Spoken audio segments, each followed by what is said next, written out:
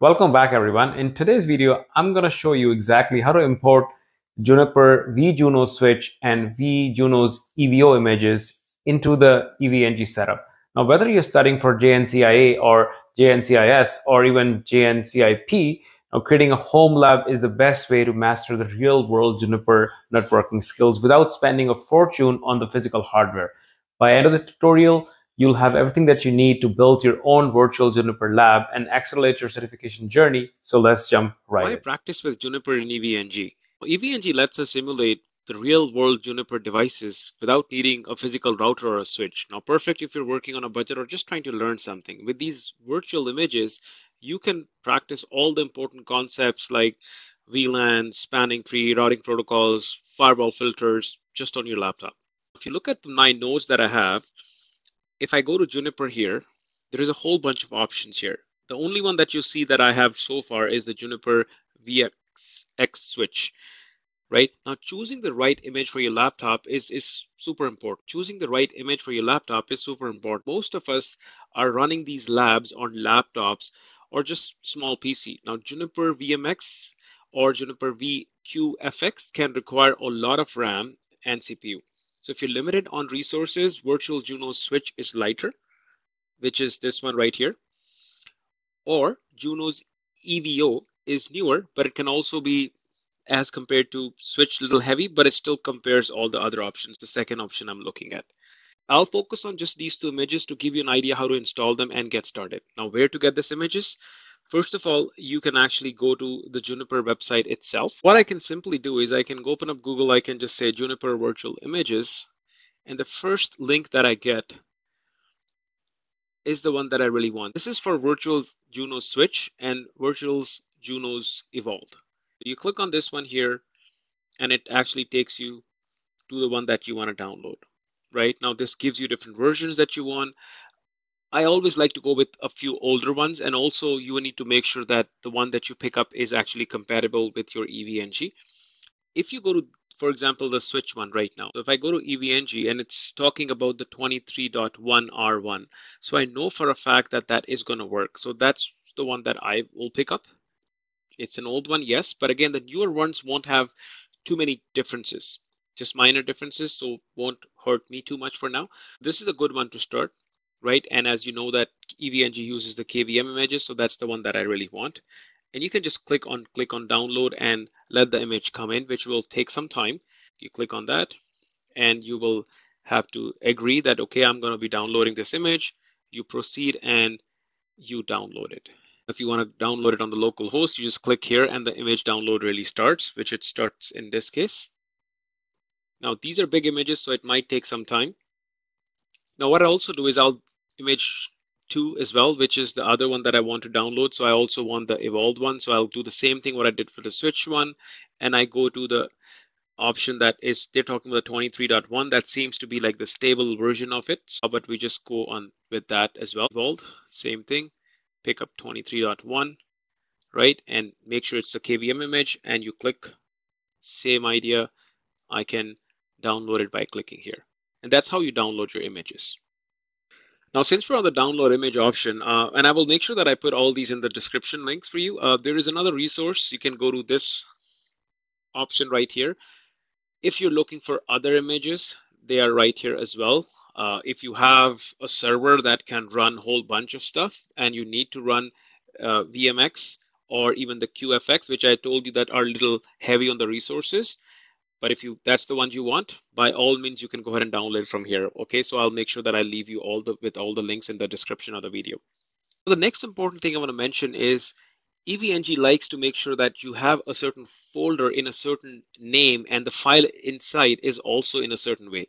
So if you look at the switch first, the folder name should be this. If it says folder name, it should be this, with the version that you have, or you can just leave it up until here with dash anything you like. The reason they suggest this is so you know that which version are you going to be running, right? And the name of the file that you're going to be using is going to be this one right here. So if you look at it, it says you need to be Virtua or whatever you like to call it, .qcout.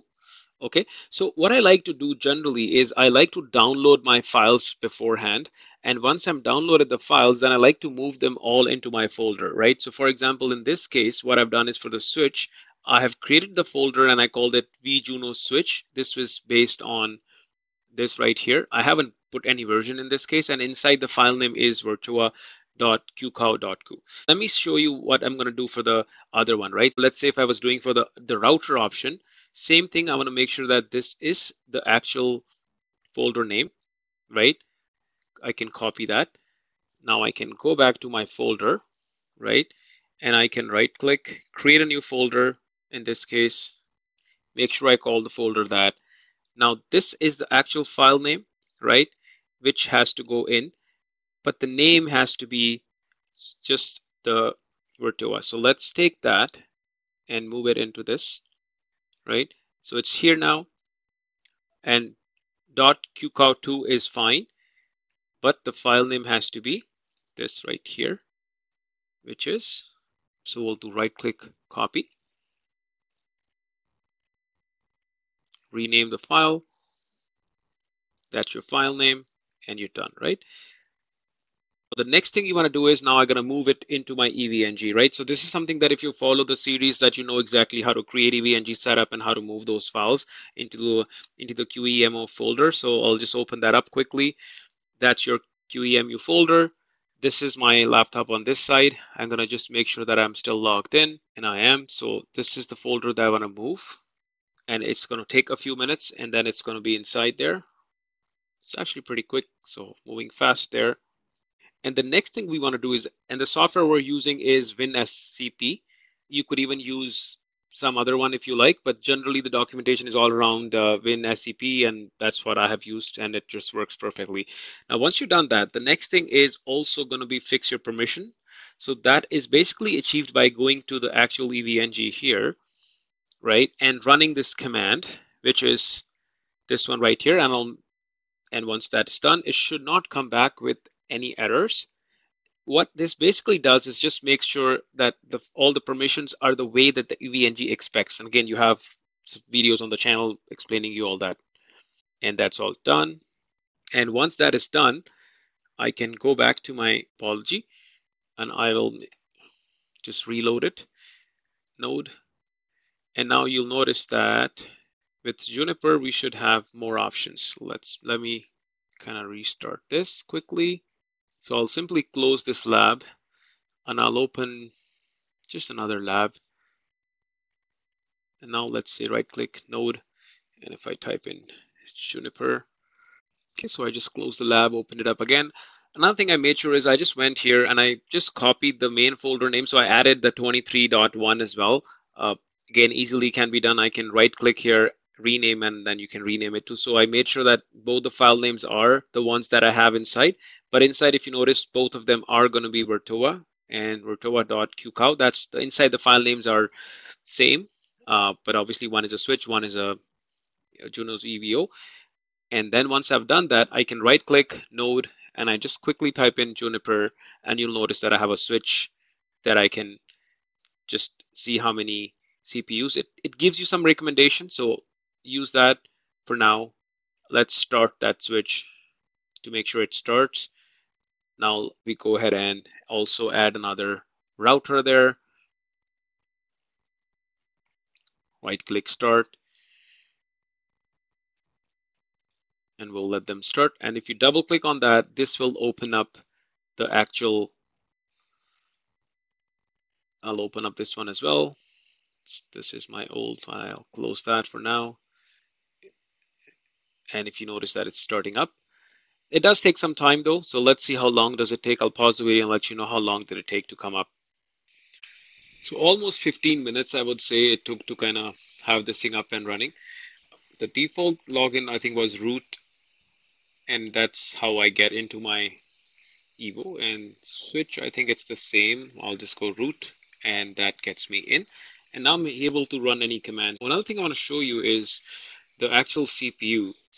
It does take a lot, I feel. Just two devices running mainly. Memory, you can see it's almost everything is consumed when it's up and running. My laptop is about 32 gigs. Yeah, it does seem that it is a little intensive on the CPU.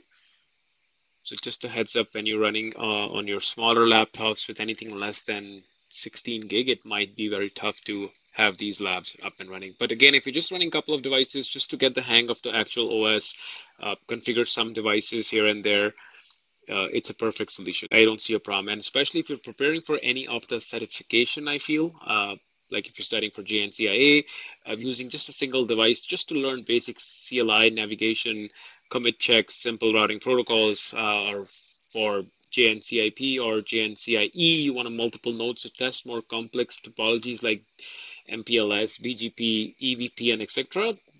You need to make sure that your laptop is at least 32 gigs or up if possible, or at least a server that is having more RAM. Just last thing I want to leave you with is, if in case you're looking for any troubleshooting, make sure you always check for compatibility. Now that's why I said I used the versions that were mentioned in this, so I knew that those versions are going to work. And is it compatible with your EVNG build? If you have an older EVNG build, right, it might not work. So you're going to make sure that your EVNG is latest. I'm running the community edition, which is free, and running this image on which it seems like it's working fine. And in case your device doesn't boot up, I read on some of the threads, it said that you need to allocate more RAM or virtual CPUs in case it doesn't show up, and you try to kind of, start or with something less than what's recommended. So yep, just a couple of words there, and I hope that was helpful. Now you know how to import vJunos switch and vJunos EVO into EVNG. It's a straightforward process but requires a careful attention to the folder structure and the permissions. Now if this was helpful, hit the like button, subscribe, and let me know in the comment section what else would you like to see. Maybe some advanced Juniper lab demos or troubleshooting sessions. Well, thanks for watching this one, and I'll see you in the next one. Bye for now.